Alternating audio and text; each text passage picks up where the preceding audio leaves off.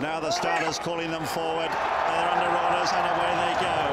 In the 2005 John Smith's Grand National, Spot the Difference is the first away on the outside from Merchant's Friend, and up there too early is Colonel Rayburn for Paul Carberry. Double Honour is showing out with Astonville, and also there on the inside Binderee. Further back is Native Emperor as they run over the Melling Road, head towards the first of 30 fences. We join Ian Bartlett. So they thundered out of fence number 1. Double Honour is just about the leader from Colonel Rayburn. Lord Atterbury, Frenchman's Creek are both fallers at the first fence. So Lord Atterbury down, Frenchman's Creek is a faller as well, and those are the only two who fell at the first. Binderee, Colonel Rayburn, Double Honour, Glenelly Gale, Astonville. A bad mistake there as well, by the looks of it, from Risk Excess up.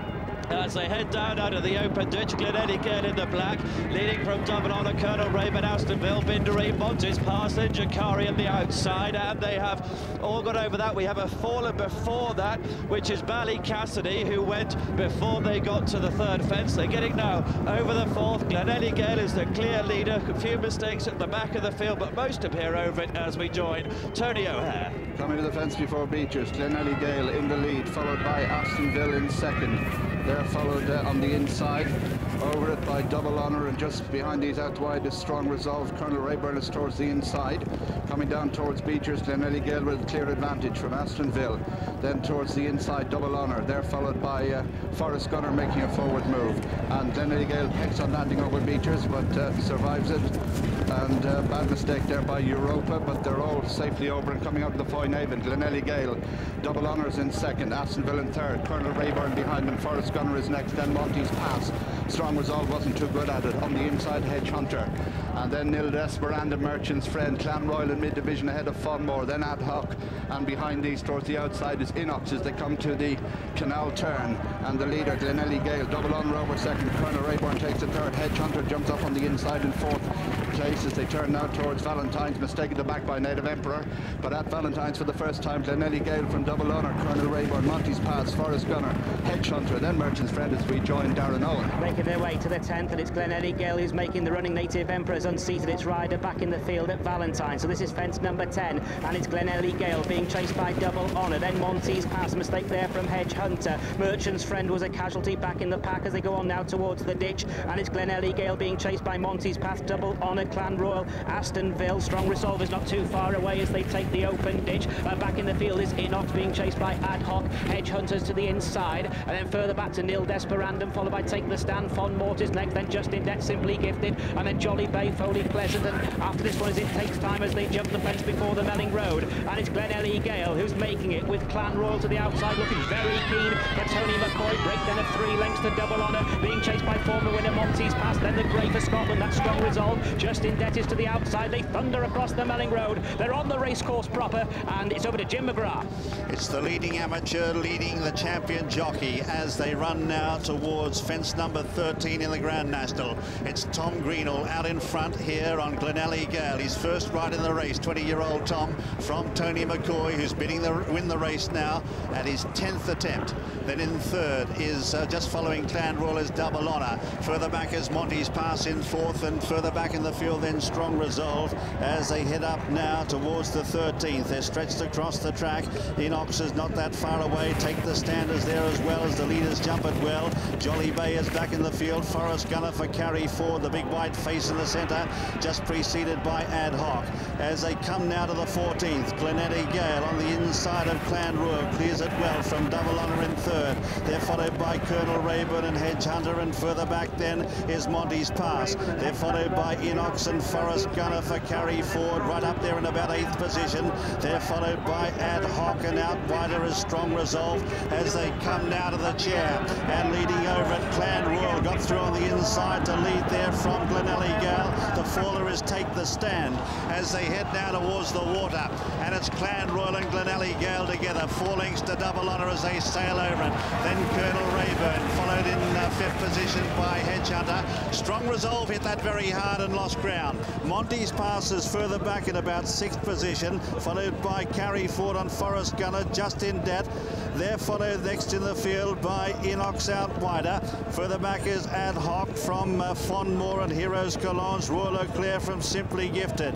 Further back in the field, Jolly Bay. Next is No Good from It Takes Time, and they're followed by Strong Reserve. 32 still standing. Folly Pleasant is next from Europa. Marcus de Burle is next from Bindery, and further back is Amberley House, then Nil Desperandum. As they head now towards the 17th, we rejoin Ian Bartlett. Risk Access and win at fence number 2, but Clan Royal continues to lead him as they get over it from Hedgehunter on the inside of Glenelly Gale and Montes Pass and Inox behind these. Lecudre is really struggling at the back of the field as Clan Royal is over the 18th safely in front. The tail end is getting over it now. Ballyburn Rash as well behind, so is L'Aventure split the difference. Jacari and also Lecudre, but Clan Royal 5 clear at the 19th from Glenelly Dale. Then came Double Honour, Colonel Raven, Inox, Jolly Bay, Montes passing behind that is Hedgehunter, then Justin Dent, Royal Auclair.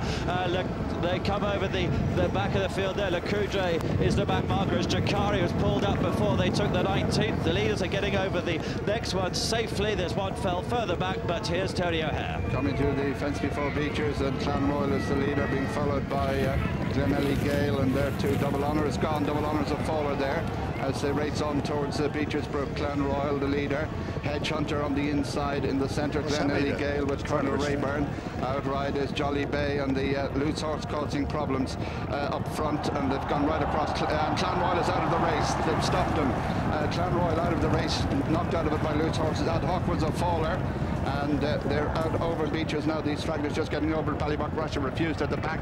Hedgehunter has slipped through on the inside to dispute the lead over the Foynaven with Inox. Behind these is Royal Auclair, and just behind these Justin Det improved. And Ellie Gale is next, then Simply Gifted. Behind these Heroes Collage, and then Forest Gunner, Monty's Pass. Behind these It Takes Time, and then comes Nil Desperandum and Europa, Colonel Rayburn and Fondmore, and then Strong Resolve as they go out over the Clan Turn, and Hedgehunter is the leader, followed in second place by Justin Det, then Inox, then Royal Auclair. Behind these on the inside, Glenelly Gale, rising to Valentine's. Hedgehunter with a 4-length lead from Justin Det and Inox, and then comes Heroes Collage as we rejoin Darren Owen. 5 to jump in the National, and it's Hedgehunter, a faller last year, who leads the charge down towards this plain fence. Inox for France down the outside, Royal Auclair and Heroes Collage hunting up the pace. Red colours, white cap of Justin Det, Simply Gifted is creeping closer. White face of Forest Gunner to the outside, and here's one of the last big tests. This is an open ditch, and it's 4 from home, and it's Hedgehunter from Jolly Bay. Hedgehunter the leader, Justin Det, Heroes Collage, Inox, Royal Auclair, Jolly Bay on the wide outside. Simply Gifted is snapping up their heels, then Forest Gunner with the galloping mother there, Carrie Ford to the outside. Colonel Rayburn's out of the contest. They jump 3 from home as they head on towards the Melling Road, and it's Hedgehunter who leads, being chased in second place by Inox, and then Heroes Collage is next. Glenelly Gale is out of the race. Justin Det's up the inside. Forest Gunner's got a few lengths to find. It Takes Time is creeping into the race as well. Fondmore has been pulled up before the third last. They're on the racecourse proper. It's Hedgehunter, that's the one to catch. Over to Jim McGrath. Any one of 10 horses could win the John Smith's Grand National here as Hedgehunter leads them there now with 2 fences left to jump. In second, Heroes Collage. In third is Inox. Starting to get closer as Polar Red on the outside, a rank outsider. Justin Dent behind them. Carrie Ford has had a magnificent ride here on Forest Gunner. They come up towards the second last. Hedgehunter for Ruby Walsh. 3 lengths in front of Inox, and also there is Polar Red. Justin Dent the inside from Royal Auclair and Simply Gifted.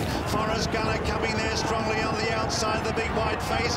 Nil Desperandum is next from Heroes Collage. They've got 1 fence to jump in the National.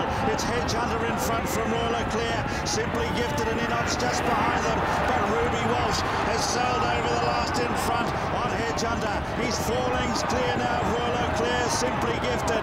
Carrie Ford is trying hard on Forest Gunner. Inox is behind them from Nil Desperandum.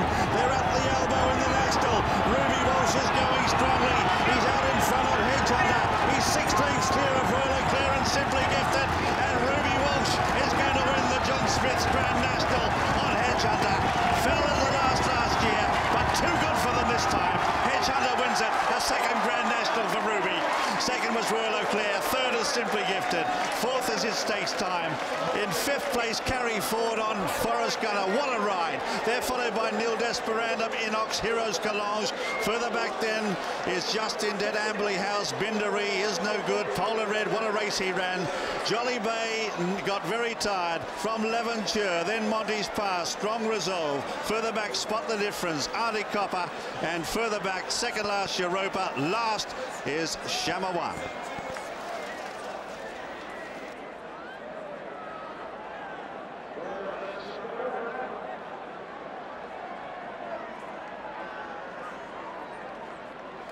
This is the second win in this great race for Ruby Walsh. What a horseman he is. He settled that horse on the first circuit. A bit of luck came when Clan Royal, that incident out there in the country, was going so well, and then with a loose horse in front, all sorts of mayhem. We'll have another look at that later. That was at Beaches at the second time.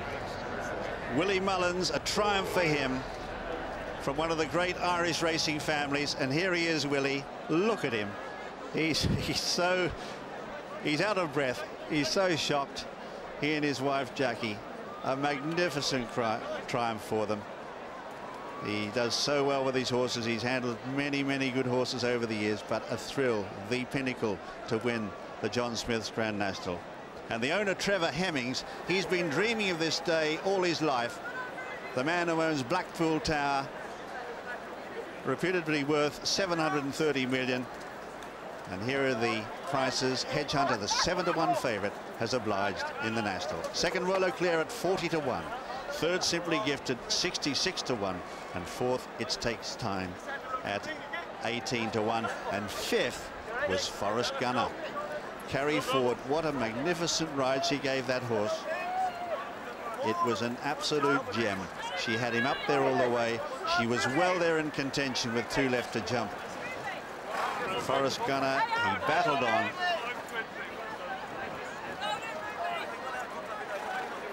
But if you back Carrie Ford with on Forest Gunner, just check with your bookmaker whether they were giving 5 places. Some firms were. There she is coming back. We think 20 finished, but we'll confirm that later. Carrie Ford, here she is, coming back after that magnificent ride on Forest Gunner. She had him right there with a chance. But let's have a look at the winner, Hedgehunter. He fell at the last year. He was in third place. He was beaten at the time. He'd run a bit too keenly on the first circuit. But this time, Ruby was able to just slot him in behind, to get him into a rhythm, to hunt him round on the first circuit. There he is, shaking hands with everybody. He's a really good entry jockey, Ruby Walsh. He's won it twice now, and this was only his fifth. This was only his fifth ride, Ruby, in the National. He's won it twice, and he's done extremely well. Trevor Hemmings had two runners in the race. Europa was the other one, and I think Europa was the last to finish, 20th and last, but we'll confirm that later. Now the stable lass who does Hedgehunter is from Finland. I don't know her surname, but it's Mia, her first name, and she looks Mia Nimella is her name. And look at Ruby, he can't wait to celebrate. What a day. Absolute gem of a ride. I would say that if you asked him, put a gun to his head, and asked him, he'd say, well, I didn't really want to go on as early as I did. But this horse was in a real rhythm, and they just had to let him go when the race changed complexion at Beaches the second time. What a win, what a triumph. And there's Ted Walsh, father of the winning jockey, coming over, embracing the rider. And what a family they are, the Walshes. Great racing family from Ireland. Ted Walsh, of course, trained Papillon, Ruby's first winner. This is his second. We had 8 jockeys in today's race that had won this race previously. Ruby Walsh was one of them. Here he is coming back. He's second. He joins Carl Llewellyn among the present-day jockeys who's won the race more than once. Distances 14 lengths and ahead. For betting on distances, 14 lengths the winning margin. There's Mark Bradburn on Lord Atterbury coming over to congratulate Ruby Walsh. And there's no disguising his delight after this fine victory. And Hedgehunter has been a remarkably consistent horse, and full credit to his trainer Willie Mullins, who's set out to win this race from the time that horse hit the floor at the last fence last year. He was aiming at this race this year. He gave the horse 5 runs over hurdles, and then his last run before this was in a chase which he won. Here is Willie Mullins, the winning trainer, coming over. Congratulations to the rider. Kiss for the horse. And he's had some many good horses. He has one of the leading stables in Ireland. Florida Pearl, one of his great horses. Now, officially, there were 21 finishes, and the last horse to finish officially was Shamawan. So 32 Shamawan was the last horse to finish. 21 completed the course. Europa finished 20th. So coming back into this unique winners enclosure, which will be used for the last time today. They're going to save this construction. We'll have a look at it soon. There's Paul Nicholls coming over. Ruby Walsh rides for Paul Nicholls very regularly. But this unusual structure, you can see them entering now, the winners' enclosure. This will be kept and will be used as a museum. But there's Trevor Hemmings, the winning owner. He has fulfilled a lifetime's ambition today. This very wealthy man fulfilled a lifetime's ambition to win the Grand National. He owns Blackpool Tower. And he's bought many horses, all of them. Everyone who buys a horse from him is told they must look for a horse with the scope to one day go over these big fences at Aintree. And that's exactly what they found when they found Hedgehunter. A horse who not only had that ability, but also the heart to take him over the 30 fences and to complete 4.5 miles at the highest level. An excellent performance, and look at him. Doesn't he look a fresh horse? He's finished a fresh horse. Magnificent performance. And there they are in the winners' enclosure. Ruby Walsh now posing for pictures. And an emotional moment for the whole family, as this Grand National victory means so much. In racing, there are better races, that's for sure, but this is a part of history, a part of sporting history. There's coming forward Irish well-wishers coming forward to greet this very popular winner, who went off the 7-to-1 favourite. He was available at 10-to-1 last night. And here we see the horse coming forward now.